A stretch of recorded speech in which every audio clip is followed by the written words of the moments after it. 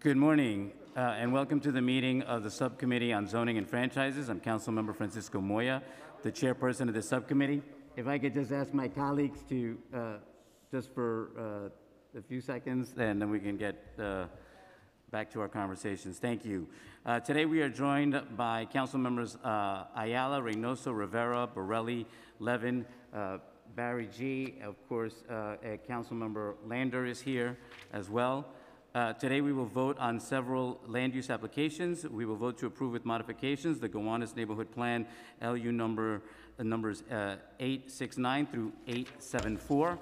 These applications affect property in Councilmember Lander's and Councilmember Levin's district in Brooklyn. Our modification to the zoning text amendment will adjust the permitted use of manufacturing and MX districts, refine the definition of Gowanus mixed use, expand and strengthen the Gowanus mixed incentives, establish lower height limits south of Thomas Green Park to reduce shadows on the park, adjust the authorization for large mixed-use sites, and strike MIH option 2, leaving MIH option 1 and the deep affordability option to ensure the deepest affordability.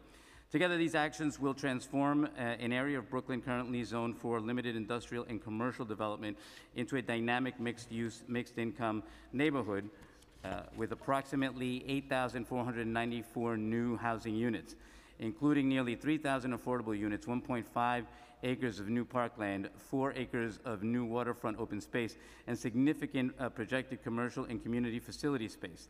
The council members, Lander and Levin, have negotiated a comprehensive package of additional capital and policy commitments from the administration, including an unprecedented city investment in NYCCA, which I will let them describe in detail. We will also approve LU's numbers 884 through 887, the Gowanus CSO facility applications, and LU 888, the Mercy Home UDAAP amendment. These applications include map changes affecting Douglas Street and 5th Street, a site selection action and a site selection and acquisition action to facilitate the Gowanus Canal CSO facilities on the east side of the canal between DeGraw and Butler Streets in Councilmember Levin's district, and at 2nd Avenue and 5th Street in Councilmember Lander's district.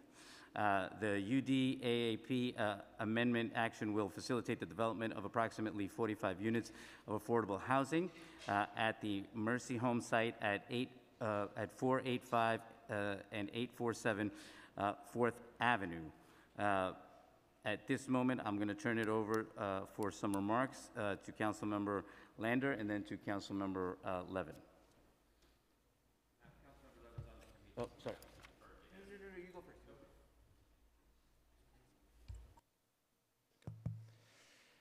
first. Thank you so much, Chair Moya, and it's good to be here with Chair Salamanca as well.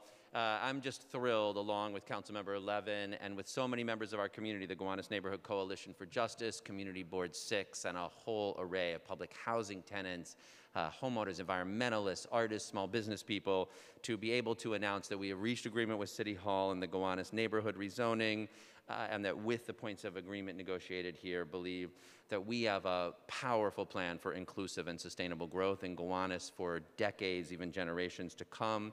It is really because of deep community engagement by so many hundreds of people that we have a plan that makes an unprecedented investment in the NYCCA developments nearby and includes the most stringent affordability, sustainability, and mixed use and creative neighborhood requirements of really, I believe, any previous neighborhood rezoning. I won't go through it all because there's 21 pages of points of agreement, but a quick summary. I mean, first, the Gowanus neighborhood rezoning is the first mandatory inclusionary housing neighborhood rezoning in a whiter, wealthier neighborhood. So it will not push out low-income residents. It will bring in low-income residents and people of color into a neighborhood where they cannot afford to live today. 3,000 of the 8,500 units that will be created under this rezoning are affordable to low and moderate income families. The city-owned land is 100% affordable. The public place site, 950 units of 100% affordable housing, half of it affordable to families at or below 50% of area median income with a new park, a new school, beautiful design on that site. The MIH units are option one, so 25% at or affordable at or below 60% of AMI, with 10% at or below 40, with the deep affordability option also mapped on site. So 3,000 affordable units in between Park Slope and Carroll Gardens. We did a racial impact study of the type that will be required in the future by the legislation we passed in this council, which provides strong evidence that we are creating a more diverse and inclusive neighborhood. Innovative zoning tools for schools, for transit, to preserve the mix of uses in the neighborhood, 150 affordable artist studios, and then thanks to the organizing and hard pushing by Councilmember Levin and myself, we were able to secure $200 million for comprehensive in-unit renovations of every single one of the 1,662 NYCHA units in Gowanus Houses and Wyckoff Gardens, the first time that has happened in a rezoning, powerful organizing by residents. Big commitments on stormwater infrastructure, on flooding, on community facilities for the Pacific Library and the Old Stone House. Councilmember Levin will talk more about the investments in NYCHA, some really powerful investments there that he has secured. So I will stop there, but I will point people to both the press release that we put out and the points of agreement. And then I do just have to say a set of thank yous, because this has been so much work by so many people. And you know how this real estate and development and land use stuff is. It can be really bruising. And it was not that there weren't hard conversations. There were a lot of hard conversations. But people just kept going and were really willing to lean in together. So to the folks in the room who made that happen and many more, I just want to say a lot of thank yous. Steve, I do want to start with you, like to have a partner in the council to be able to do this with. Like, I don't take that for granted. This was hard work, and we had each other's backs, and we stuck together, and that is kind of amazing. And our staffs were incredible, Ben Solitaire, and for me especially, Julia Ehrman, who's just been amazing on this. Julia, thank you, like really, really incredible. And props to Catherine Zanell, who did that before Julia got there. City planning folks aren't in the room, but for the record, boy, Jonathan Keller, who led this team at Brooklyn City Planning, did hundreds and hundreds and hundreds of meetings. Winston Van Engel, Jonah Rogoff, Sagi Golan, all the DCP staff who did this amazing indoor-outdoor public hearing that was required by the courts for the Community Board 6 at the Old Stone House, incredible. The council land use team was amazing on this. Raju, Julie, and when she was here, Rosa Kelly, and in her role at HPD as well. Like, impossible without you. And then especially Brian Paul, who just stuck with this community through like thick and thin and really did an extraordinary job pushing and organizing. The City Hall team, who we barely, none of us have slept, but really productive in back and forth with Sean Fitzpatrick, with Anne-Marie Gray. Thank you both, and Jody Callender, who I don't see, but who was also really fantastic in working on especially the NYCHA pieces. Greg Russ came out last week, so to Greg, Steve Lovechi, Shalisa Reed, and Brian Honan from NYCHA. So many agency staff, but Mike Deloach from DEP, folks from HPD, Parks, SCA, DOT. Community Board 6's recommendation on this is really what set the table for Steve and I, so thank you Mike Rassiopo and Alex Scherenbeck. And then finally, hundreds of people through the Gowanus Neighborhood Coalition for Justice, a really remarkable coalition who were serious about their demands, but open to the possibility that if those demands were met, that this would be worth doing and worth leaning into and getting to yes. So Michelle, Sabine, Karen, Monica, Paula, Val, Ed, Teresa, SJ, Andrea, Diana, Amy, Johnny, David, Lynn, and lots more leaders with the Gowanus Neighborhood Coalition for Justice.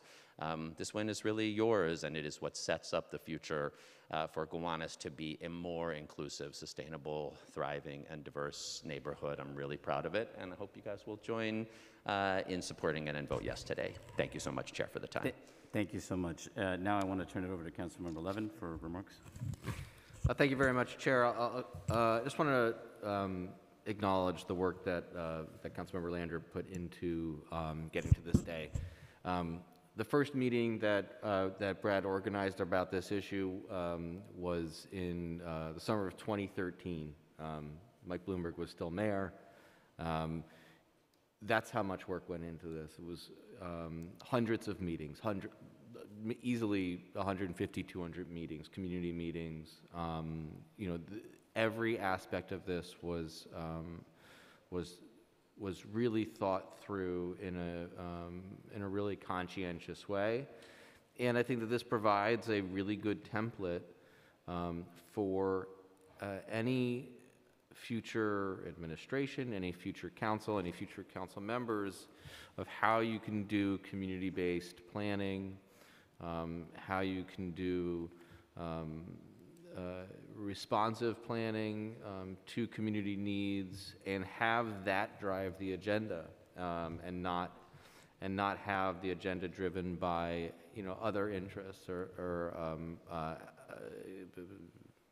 players from outside of the community. This is truly a community-driven zoning, and the priorities of investments in sustainability, no new CSOs into the Gowanus Canal, you know, resiliency and sustainability are top priority. The investments in NYCHA, in public housing. I represent the two developments, and they have, you know, their infrastructure has been crumbling because of lack of investment. And I really appreciate the administration, City Hall, and Greg Russ, who came out a couple weeks ago to take a look at it, and really saw firsthand what tenants are living through, with holes in their walls and sewage coming up through their kitchen sink, you know, conditions that we wouldn't deem acceptable if the landlord was anybody else but New York City. And the response from NYCHA and from the administration is that they're going to fully modernize every unit in these two developments at a cost of roughly $200 million. That is a historic level of investment. In addition, the administration is committed to expanding the Mayor's Action Plan, the MAP program, to these two developments. It's the first expansion in 8 years or 7 years, and these are the first two new developments since the program started in 2014, and this will bring ongoing real resources to these two developments in terms of human infrastructure, youth services, senior services, domestic violence services, and really providing those wraparound services that are so necessary for communities that are that can be marginalized or disinvested in over generations. And so this is starting that work of turning that around. And so I just want to acknowledge GNCJ, all of the people that have volunteered their time to do this. I mean, this has been an immense amount of work on everybody's part. And again, Councilmember Lander, who has really led, and this is a great accomplishment. Your staff, Catherine and Julia, and Ben from my staff as well. I also want to acknowledge the folks from the mayor's office who are here, and city planning for being so collaborative, and negotiating in good faith. And so thank them, and I'll turn it back over to you, Chair. Thank you both. Yeah, I'm sorry. A lot of work with us, and I shouted out Jody Callender before, but she wasn't in the room, so I just want to say thank you to both of them as well. Thank you. We will also vote to approve with modifications 343 Madison Avenue MTA HQ special permit applications under LU numbers 867 and 868. These actions relate to property in Councilmember Powers' district in Manhattan. The council's modification will be to lower the building's podium height. We will also vote to approve with modifications LU numbers 864, 865, and 866 related to the New York Blood Center. This proposal seeks zoning map amendment and zoning text amendments and a special permit pursuant to the proposed zoning text. These actions affecting property in the districts of council members Kalos and Powers will facilitate the development of a proposed new 16-story, 334-foot tall life science research and development building at 310 East 67th Street in Manhattan. The council's modification to the special permit would lower the building's height to 218 feet at the top of the street wall of the building, with any mechanical space limited to a maximum of 233 feet. That is a reduction of over 100 feet from where we started, combined with investments in St. Catherine's Park and Julia Richmond Educational Complex. That makes this a great outcome for New York City. It's our responsibility, after what we have been through as a city, to do everything to upgrade our public health infrastructure. This project will create space for new research labs, which we hope will help cure diseases like sickle cell, and is an important step forward in improving our public health infrastructure. With the changes we're making today, I think we have responsibly balanced the concerns of this community with the broader citywide need and, frankly, national need for improving our life sciences sector. We will also produce high-quality construction jobs and building service jobs, which is always a win for communities across New York City. A compromise is never easy, and this project proved the maxim. As they say, a good compromise is when everyone is unhappy. But compromise is what's required to solve problems. And I want to thank the Blood Center for all that they do for this city. Dr. Hilliard, thank you. And I want to thank Council Members Powers, Kalos, Borough President Brewer, Senator Kruger, Congressmember Maloney, for all your passion and advocacy on behalf of your community.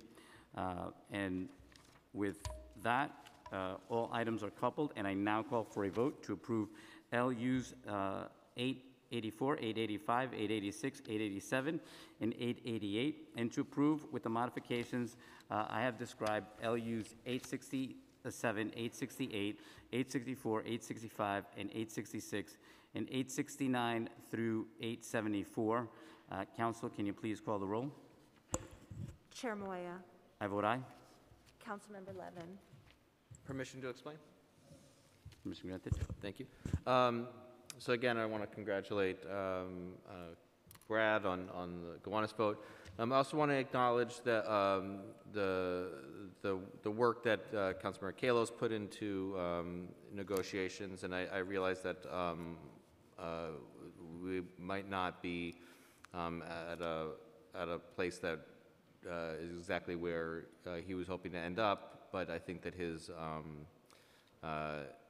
advocacy on behalf of his community and his district is commendable, and here he is. I just wanted to acknowledge, his hard work and dedication. And with that, I vote aye.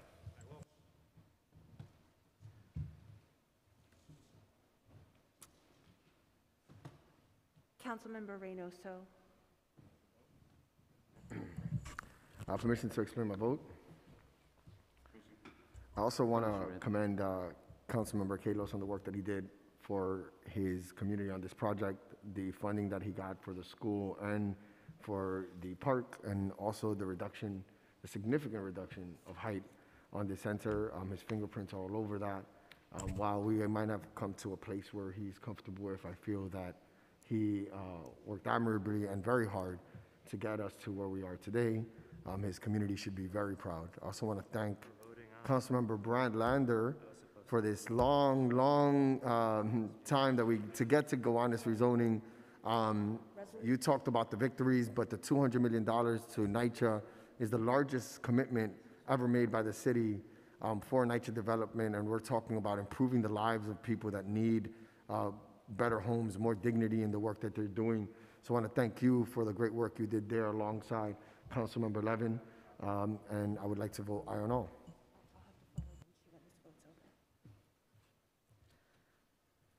Grodenchik. Please come back to me. Was that a pass? Councilmember Ayala.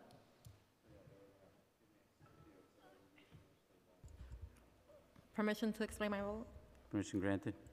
So I also want to congratulate Councilmember Lander and acknowledge all of the hard work on behalf of Councilmember Kalos. And, you know, I just really wanted to add that I think that this is one of those projects that has the ability to do a better good for the entire city, and I think that I look at it from that perspective, and really excited about the possibility of obviously bringing new jobs, but helping to advance medicine in this way. The blood center supplies 80% of the blood to health and hospitals in districts like mine. They've advanced science, medicine in several fields that primarily impact people of color. So to me, it was a really important step. But I wanted to acknowledge all of the hard work on behalf of Councilmember Kalos. I know that he worked hard on this, and so with that, I vote aye. Councilmember Rivera. I'm going to align myself with my colleagues' comments and commend all of the council members for their work. I vote aye. Councilmember Borelli. Aye.